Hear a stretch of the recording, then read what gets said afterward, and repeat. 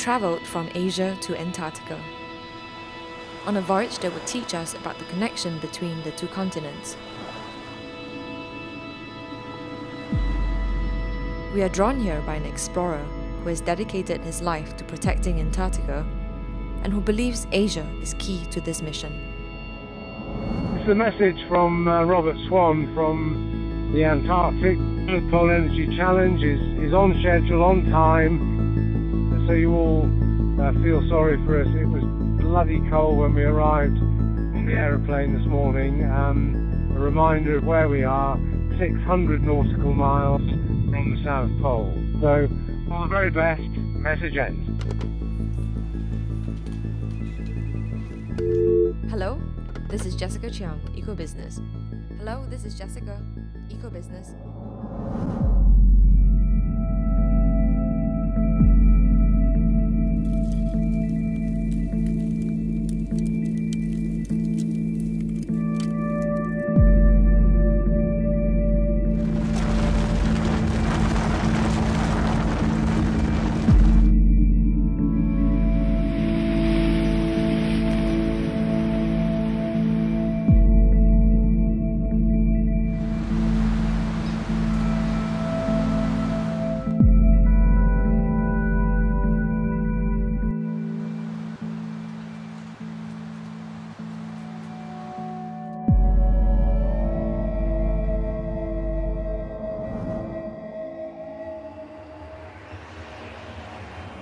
We just got news that we're joining the ClimateForce expedition in Antarctica, led by Robert Swan.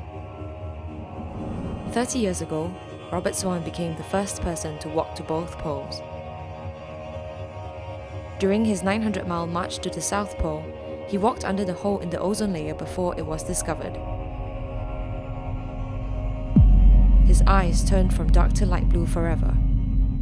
He suffered severe exposure, but he kept going back for more. Antarctica was calling.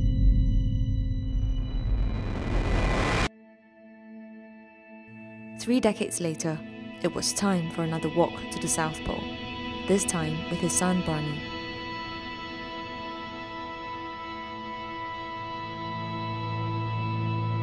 It is my intention to inspire the world, to inspire all nations on Earth, to have the sense just to leave one place alone on Earth forever.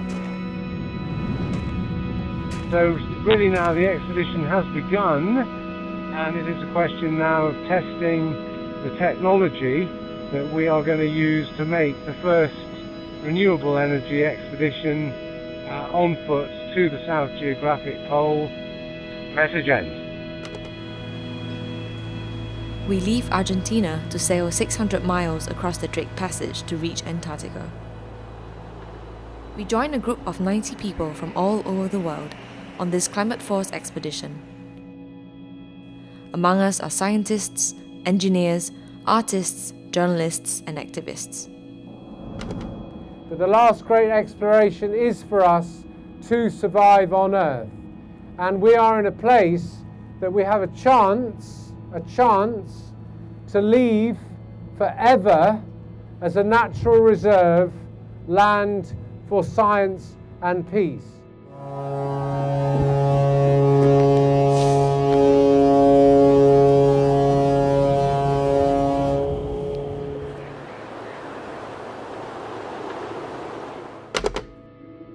This is the end of day 6. We did just under 10 nautical miles today, so lots of time for thinking during the actual walking, 8 hours a day just by yourself in a little world in a snow globe, so lots of time for good reflection of what we're doing, what we're trying to achieve, and feeling a little beat, but some good stretching. We're going to be ready for action tomorrow morning.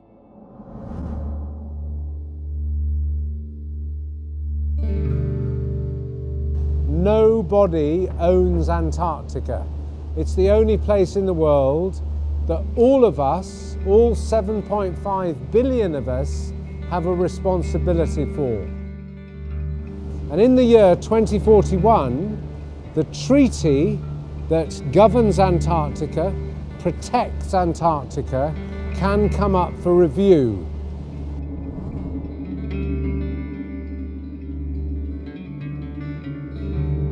The only reason that anybody would come here to exploit Antarctica would be for energy, for oil, for gas, for coal, all of those things. So the easiest way to protect Antarctica is to make sure we use more renewable energy back in the real world. This is why Rob and Barney took on the South Pole Energy Challenge. In the world's first, they used NASA-designed solar ice melters for drinking water and biofuels made in Bangalore from wood chips.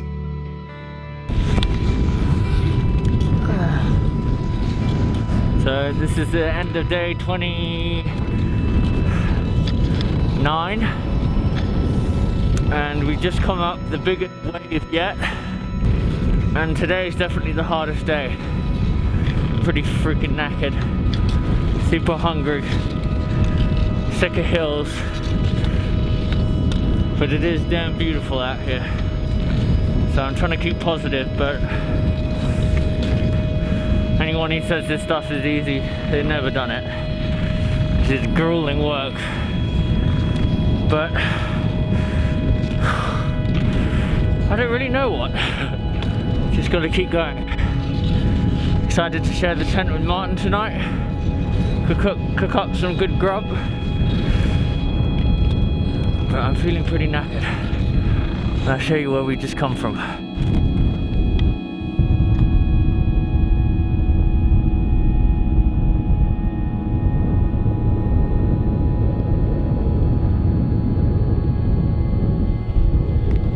Waves and ice. It's pretty crazy stuff. Day 29. Antarctica begins to make an impression on all of us. We start to understand Rob and Barney's mission to protect the continent and think about how we can support climate action. This place, Antarctica, is really, really important. It's trying to tell us something, and we should listen. I think a lot of people in Asia think that Antarctica is just a postcard or a destination on a TV screen or a wallpaper, but really it's a place that everyone owns, and I wish more people had a stake and understand what it is so that they could realize that what they're doing really takes an impact in what happens to this place. This is a binaural recording mic. It actually is right now wearing earmuffs. Wow. It's an ear in itself, and it imitates the human anatomy and what it sounds like to record what a human hears. So I'm here to get authentic samples so that eventually people back home can actually experience what it feels like to be in Antarctica.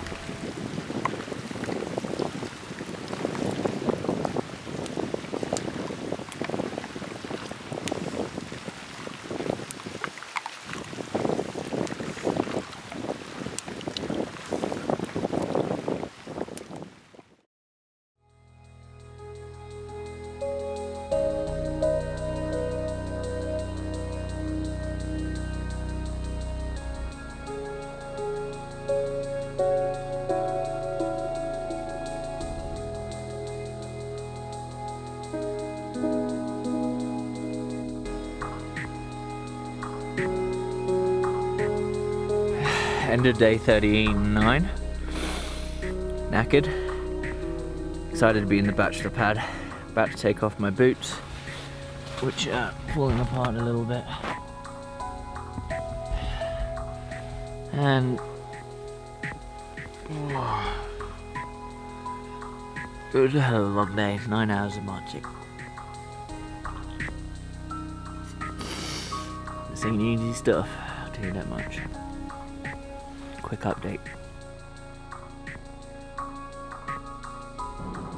So I've been reporting on climate change for a very long time, and it's easy to get fatigued by reporting about that and to be down about the bad news and to be depressed.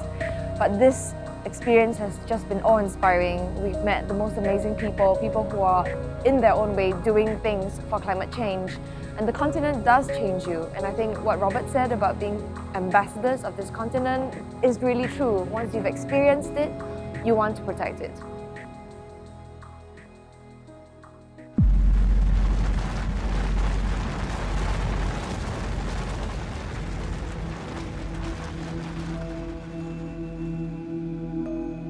The Antarctic Peninsula is warming up more rapidly than anywhere else on Earth. It could raise sea levels as much as 11 feet, burying shorelines across the globe, flooding coastal cities, creating millions of climate refugees. Asia will bear the brunt of this. Our population's expanding. People need resources, but we can't just do it in the same way. We have to make changes. So I look very much to Asia business to see that this can be a business opportunity as well as doing the right thing so we can all actually survive on planet Earth. Antarctica has 90% of the world's ice, 70% of the world's fresh water locked inside of it, and even if we continue to melt just a fraction of that, we're going to see drastic repercussions on a huge level worldwide, and Asia will feel that. Temperature records show the peninsula has warmed up nearly 3 degrees Celsius over the past 50 years.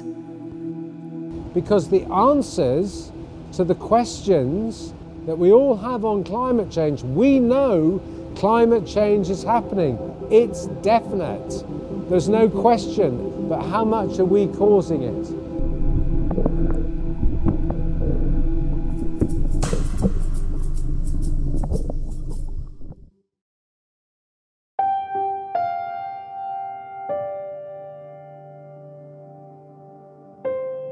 What Asia does in the next few decades is going to determine whether we accelerate climate change even more. And also in 2041, when the Antarctic treaties are for debate, Asia is going to be in a position of influence, and it's so important for us, for people there, to realize what this continent means and how important it is to protect it. So currently with the Antarctic winds, we are charging my power bank. So this one will store up all the energy, and then I can use this power bank throughout the day. So the wind turbine, one of the fundamental things that I found out when researching about renewable energy was information available wasn't great. So I sought to solve that by creating an open source design where all the files will be shared for free online, and all the files are also 3D printable. So anybody with access to a 3D printer can recreate the files locally and generate power for themselves. I am the first Tanzanian to go to Antarctica. Since last year, doing a tree planting across the country. We were able to plant 1 million trees last year. This year, our target is to go to 2 million trees in Tanzania across the country. I mean, Asia is in such a complex state because it's developing so fast. Just being able to get access to rural markets and the growing middle class, you know, there's a lot of just development projects that need to happen. And what I believe, and what I think most people believe, is that the best thing that Asia can do is to leapfrog sort of older technology and move to the new, and many industries have. Although it's surreal, it's beautiful, it is also a warning to all of us that if we don't stand up against climate change, this place will melt and we'll swim wherever we are. Asia will lead our world, but they've got to be inspired to lead our world in a sustainable manner, as well as making sure that sustainability is good business.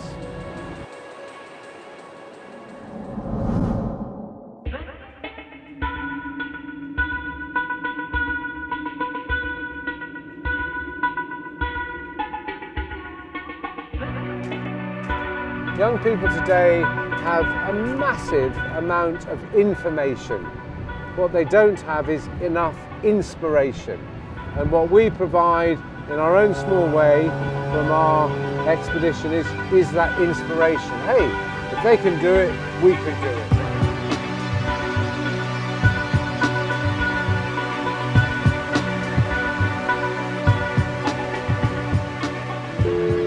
Frankly, personally, it was a huge success to have put together the first ever renewable energy expedition to reach the South Geographic Pole.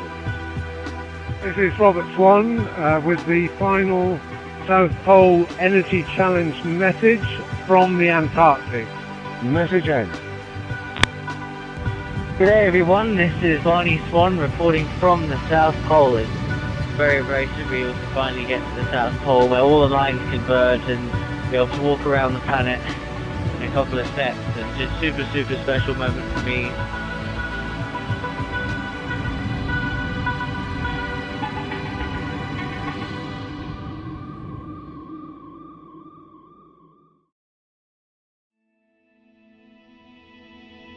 To look after Antarctica, you've got to first engage people with this extraordinary place.